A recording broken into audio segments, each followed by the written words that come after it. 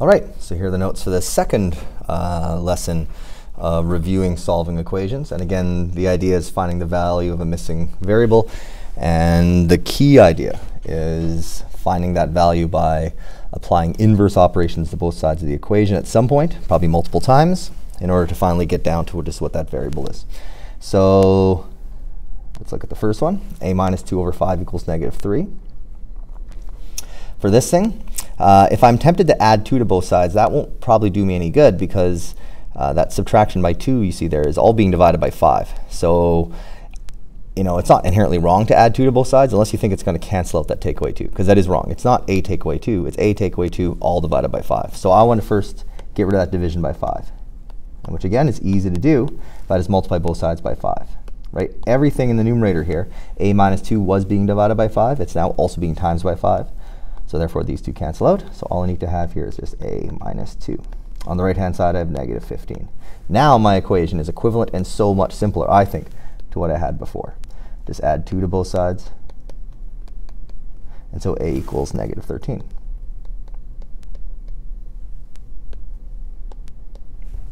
All right, so I still did actually add 2 at some point. But if I just did it right away and assumed it would cancel out that take away 2 in the first step without doing anything to that division by 5, that would be my mistake. Okay? But a equals negative 13. So for the equation on the right, this one right here, where I want to figure out b, I have many options. The first thing I want to do is distribute the 2.5, because on the right-hand side I see 2.5 times b minus 5.4. b subtract 5.4 is all being multiplied by 2.5. So personally, I'm just going to distribute that part before I start multiplying or adding or something to both sides of the equation. So far what I have on the right, I can leave as it is. However, because on the left, I could leave it as is, as a fraction. However, because what I see on the right is in decimal form, I'm going to put everything in decimal form. And so 9 over 5, if you decimalize it, if you go 9 divided by 5, it's 1.8. So I'm going to write this as 1.8 equals, and then I'll distribute the right-hand side. 2.5 times b is 2.5b. Minus 5.4 times 2.5. I definitely use a calculator for that. And you get 13.5. Excuse my messy writing here. All right, so now I have an equation with decimals, but it's really just quite straightforward. It's the only difference compared to this and what I did in the previous lesson is I have some decimals here. So I'm going to cancel out the 13.5 by adding 13.5 to both sides. And so on the right-hand side, 1.8 plus 13.5 is 15.3. And on the left-hand side, the right-hand side, all I have left is 2.5b. And again, that means 2.5 times b. And to cancel out multiplication by 2.5, we divide both sides by 2.5. And so really all I have left is b on the right-hand side, which I'm trying to figure out, and whatever 15.3 divided by 2.5 is. If I leave it like that, if I leave it like this, that's not in lowest terms. A fraction is never in lowest terms if there's a decimal in it. So like I said, since I decimalized everything else, I might as well decimalize this, and you get 6.12. And that's b. So in this case, I used a distributive property before I started multiplying or adding something to both sides. And again, you always have choices. OK. And so just 2 more again, a bit more complex. C and D here. So let's look at C first. Like before, I want to just use a distributive property first. So on the left-hand side, instead of 3 times c plus 8, I'm going to multiply to 3 to both those. Because again, that c plus 8 in the brackets is all being multiplied by 3. So when I distribute the 3, I get 3c plus 24. OK. Now at this point, I have lots of choices. One thing I really want to notice is that I have the variable c on both sides of the equation. At some point, I have to take care of that. I want to take care of that right now. And the way I take care of it is I cancel out one of those. So if I want to cancel out this term, I want to subtract 3c from both sides. If I want to cancel out this term, I want to add 3c to both sides. It's the opposite of what you see there. It doesn't really matter what I pick. Generally, the most important thing is it doesn't matter. I can pick one. Generally, I like to cancel out the smaller of the two. In this case, minus 3 is smaller than positive 3. So I want to cancel out this value right here. I want to cancel out that entire term. I want to get rid of the entire term of minus 3c. And the way I can do that is to add 3c to both sides. So I'm going to add 3c to the right side, and of course to the left side. If I don't do it equally to both sides, my equation is no longer balanced, which means the work I have is no longer correct. And so on the right-hand side, those just cancel out. And it's really easy to get rid of an entire term if you just add or subtract whatever the opposite to that term is. So all I've left on the right-hand side is -2. On the left-hand side, 3c plus 3c is 6c. So I have 6c and then plus 24. And now it's pretty straightforward. I'm going to subtract 24 from both sides. And so I have just 6c on the left-hand side, and -2 take away 24 is -26. And now I'm going to divide both sides by 6. And then I will have my value of c completely isolated. And so c equals I could say -26 over 6. You know, 26 is not a multiple of 6, so it's not a whole number. That said, I don't want to leave it like this, because this is not in lowest terms. So while it's not wrong, I'm not done. If I just divide the numerator and the denominator by 2, I get -13 over 3. That is considered to be a bit better. That is in lowest terms as an improper fraction.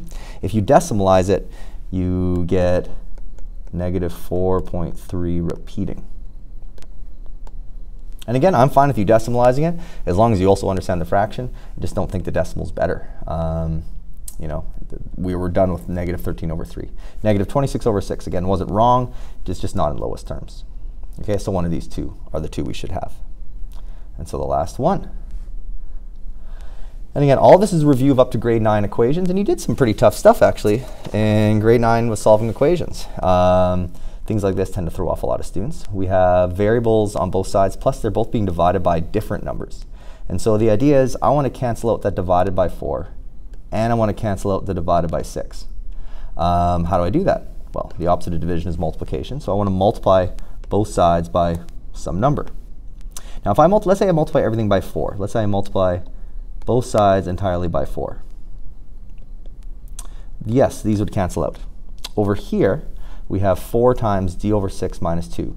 If I distribute the 4, which is what I really should do, the whole side's being multiplied by 4, nothing will cancel out here.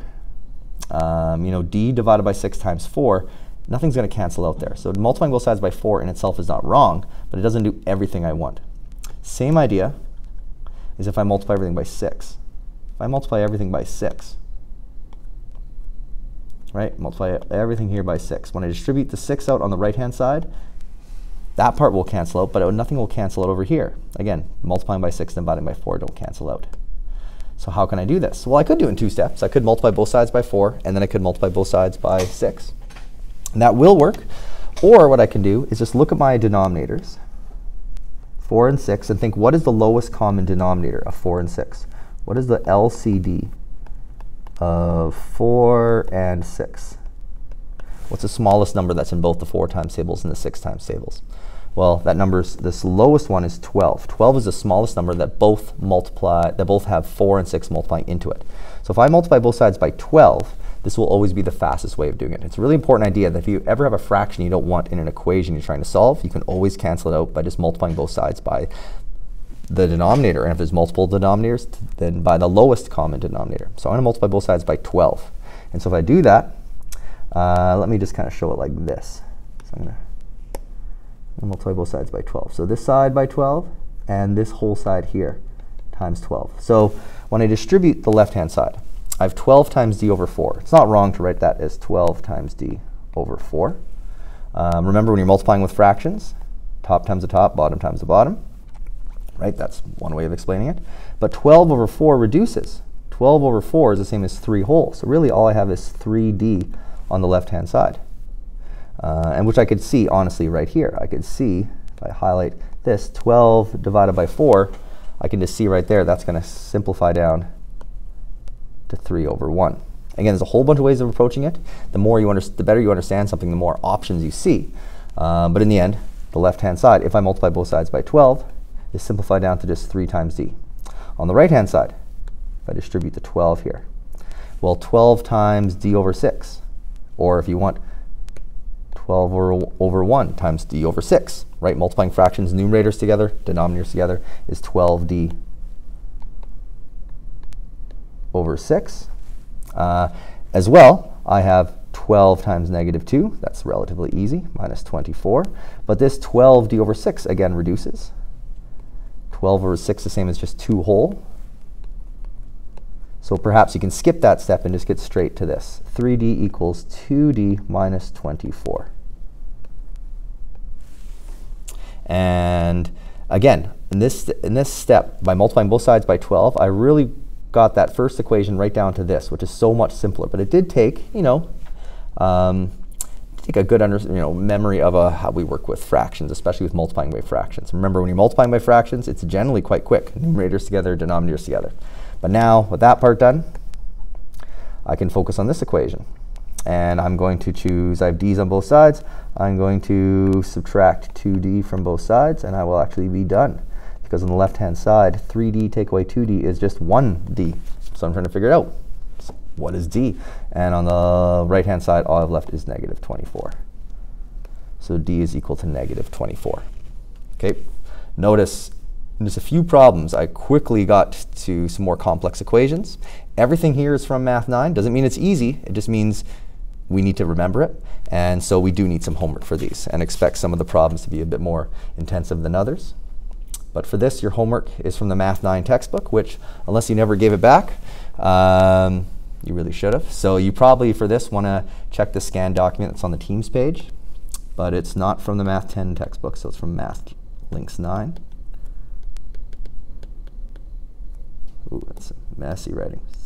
Still getting used to writing with this new Apple pen. OK, so it's from the Math Links 9 text, which is, again, scanned online. And from those scanned pages, you want to find this pages I've scanned from pages 237 to 239. These questions. Now, all the homework you see here is also on that document that I gave you already, but there's your homework as well. All right? And like I keep saying, even though this is technically review, well, it is review of Math 9, don't assume you remember it well. You definitely need some practice with this and to check your answers. It all comes down to the idea of applying inverses to both sides. All right? And that's all. Thank you.